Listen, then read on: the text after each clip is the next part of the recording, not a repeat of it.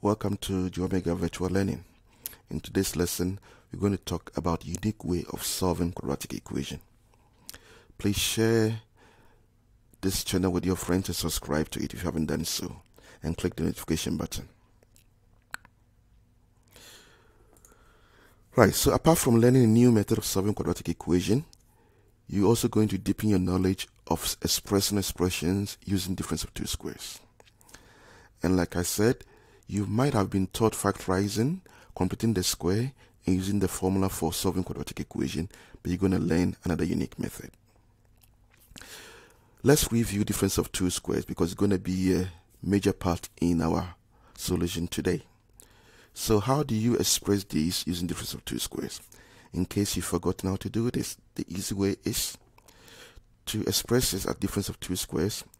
You square the first term, you square the second term, and put a minus in between the two. As the name suggests, it's difference of two square terms or number. So a squared is a squared, b squared is b squared, a squared minus b squared. 2x squared will give you 4x squared. Y squared will give you y squared. So that will give you 4x squared minus y squared, and so on. Now I want you to be very careful here. For the last two, it's negative x all squared minus y squared.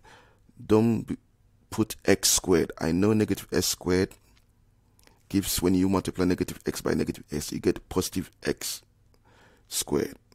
But remember, we just want to get an exact x squared, because if you make it x squared, square root of x squared will either be positive x or negative x, but I want it to be the negative x. That's why I want to keep the format. So take note of this, so that when you get a question where it's like this negative number, you use it as it is, like this one, negative 7x all squared. Don't make it 49x squared. Okay, so this is how we express the difference of two squares. Okay, I'm now going to use factorization to solve this equation, then use it to develop the new method. So to factorize, you have x minus 6, x plus 2 equal to 0, and we solve, and x is equal to 6, and x is equal to negative 2. We call these the roots of the equation. Now let's sketch the graph. Don't worry about what I'm doing. The sketching of the graph and everything is not part of the new solution. It's just to develop the solution. Now, I have my roots as negative 2 and 6, my intercept as negative 12, and it's a positive graph, so it's U-shaped. Coefficient of x squared is positive. Okay. I'm going to give some rules here. First, the properties of quadratic graphs when we have ax squared minus bx plus c, and where the coefficient of x squared is 1. Whenever you have coefficient of x squared equals to 1, always the product of the roots is always equal to your c value. Let's check. 6 times negative 2, negative 12. Always. You can try one and say. Always the product of the roots will give you the constant number, including the sign. Second feature, when you find the average of your roots, it will always be equal to a negative half of the value of b. The average of the roots will always equal the negative half of the b value. 6 minus 2 is 4. Divided by 2, you get a positive 2. Now, what is negative half of negative 4? Is positive 2. To do negative half of a number, just divide the number by negative 2. So this is how we begin the new solution. 2 is my average. And now this average sits in the right middle of negative 2 and 6. Which means that if I add a number to my average, that will give me my first root, and if I take the same number from my average, that will give me my second root. This will help me create an expression for the roots. And knowing the expression for the roots, by my second property, when I multiply the roots, I will always get my constant. So I'm going to form the expression for the roots. 2 plus k, 2 minus k. That is the expression for the roots. Second, I'm going to multiply the roots and set it equal to my constant. Then I'm beginning to solve it. So the rules are, first, divide your b value by -2. Use that answer to express the roots as an expression. Multiply the roots, set it equal to the constant, and solve for the k, and that will help you solve the equation. So we're going to solve for k. Once you multiply the roots and set it equal to the constant, we have a difference of 2 squares. So on the left-hand side, represent with the difference of 2 squares. That's what you have. Solve for k. K will be squared will be equal to 16.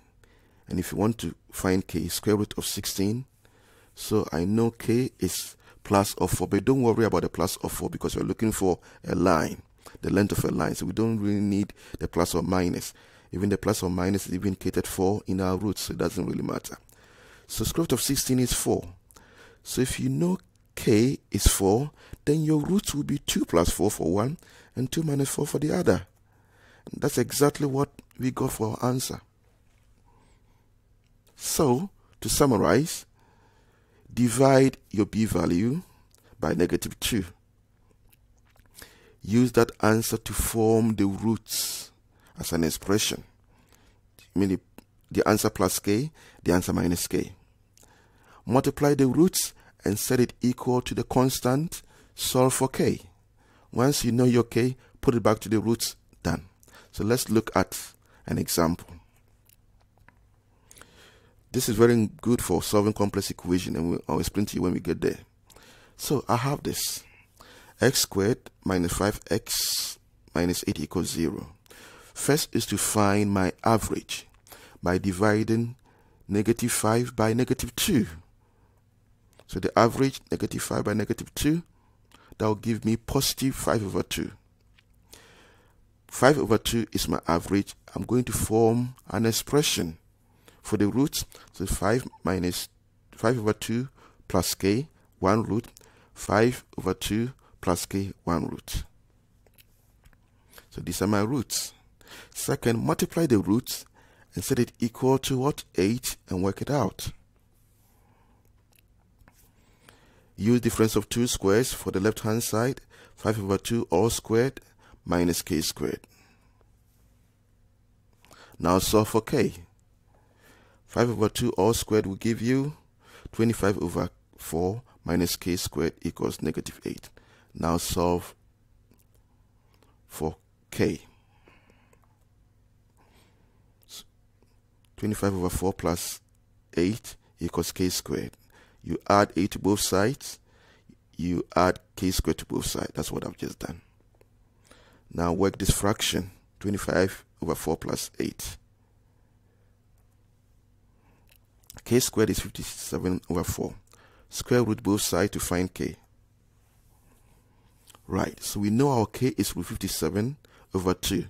So our answer will be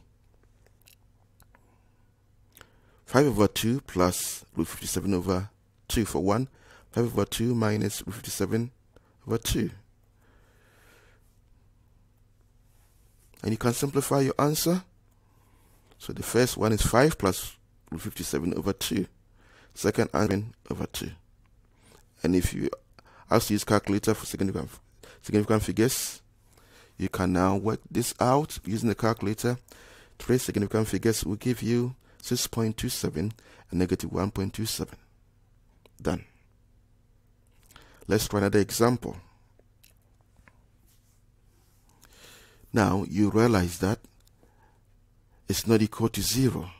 So you need to rewrite the whole thing equal to 0 by taking away 14 from both sides.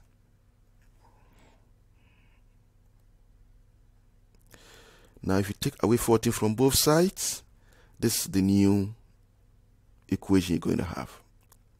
Okay. Divide your b by -2. That's 1 divided by -2.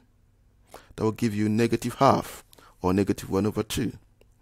Use that to set up the roots expression. -half plus k, 1 root, -half minus k, 1 root. Now multiply the roots and set it equal to -3, not this one. We are using this one now. Use difference of 2 squares for the left hand side. So this -half all squared minus k squared equals -3. Then solve your equation. -half all squared is 1/4. 1/4 minus k squared equals -3. Add 3 to both sides. Add k squared to both sides. That's what you will have. 1/4 plus 3. So you have 13/4 equals k squared. Find square root on both sides. So k is root 13/2. So you go back to your roots and replace k with root 13/2. So our answer is -half plus root 13/2 for the first one, -half minus root 13/2 for the second one. And you can simplify it as such, and calculator will work the rest for you. -2.30, 0.30 because 3 significant figures. And the next one is 1.30. Done.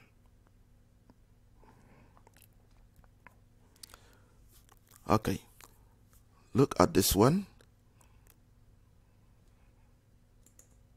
If you remember what I said earlier on, this approach works really well when the coefficient of x squared is equal to 1. But this one is equal to -1. So we have to manipulate the expression by dividing by -1. Divide through by -1. So when you do that, this is what you're going to have. -3 plus 10x plus x squared equals 0. Done. So we can now begin. B is 10 divided by -2.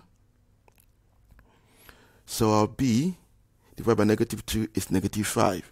Use -5 to create your expression for the roots. -5 minus k, -5 plus k. Now, multiply the roots and set it equal to constant -3. Use difference of 2 squares for the left hand side. -5 all squared minus k squared. Now solve it. -5 squared is 25. Add k squared to both sides. Add 3 to both sides. And you know 25 plus 3 is 8. And square root of 28 is 2 root 7. 2 root 7. 4 times 7 is 28. Square root of 4 is 2. Square root of 7 is 2 root 7. So 2 root 7. We know our k as 2 root 7. So our root will be -5 plus 2 root 7. And -5 minus 2 root 7. So that's our roots. We leave our answer in a set form because that's what the questions expect us to do. I hope you're getting hand over this method. Right. Now this is equation with big numbers. So we can do it. But we want x squared to have a coefficient of 1. So we divide through by 19. That's what we have. The average, -124/19 divided by -2. That will give you 62/19 if you work it out. Positive 62/19. Use that to create your roots expression, plus k with it and minus k with it. Multiply the roots and set it equal to the constant minus 224/19. Difference of 2 squares for the left hand side.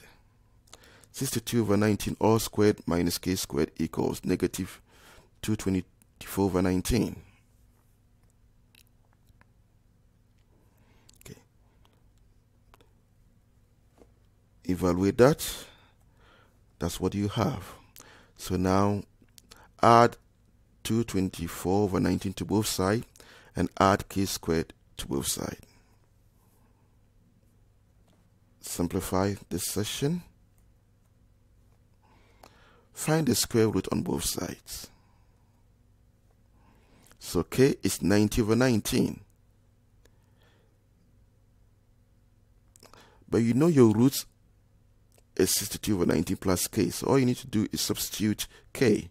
And that gives you your root for the answer. So the first one, when you work this out, it gives you 8.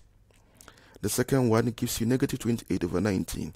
So we've still been able to use this method to solve complex equation. Another one. This is where it becomes so complicated, where we have the equation involving fraction.